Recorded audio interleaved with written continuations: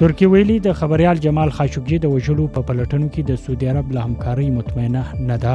د سه‌شنبې په ورځ په واشنگټن کې د امریکا بهرنیو چارو وزیر مایک پومپیو سره تر لیدنې وروسته د ترکیې خارجه وزیر چاوش مولت اوغلو خبریالانو ته وویل که سعودي عرب مرسته ونه کړي نو ښایي ملګرو ملتونو ته د پلټنو لپاره رسمي خواست وکړي. Henüz daha biraz önce sorduğum sorular ya da açıkta kaldı. ځینې پوښتنې لا هم ځواب شوي نه دي.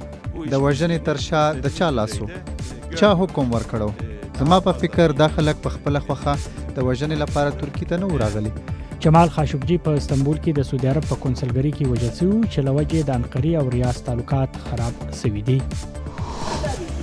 د ملګرو ملتونو ځانګړی استازی مارتن ګریفټس د چهارشنبې په ورځ له حوثي چارواکو سره د لیدو لپاره د یمن پلازمینې سنا ته ورسید.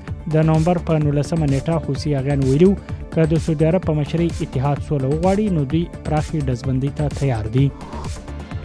د هند وتلي فلمي ستوري امیتاب بچن ته د سه‌شنبې په ورځ په ګجرات ریاست کې سیاجي رتنا جایزه ورکړل شوه. نوموړي پر دې وخت دا انکشاف وکړ چې د مرستې په توګه د شاوخوا 1700 کروندګرو قرضونه پرې کړي دي.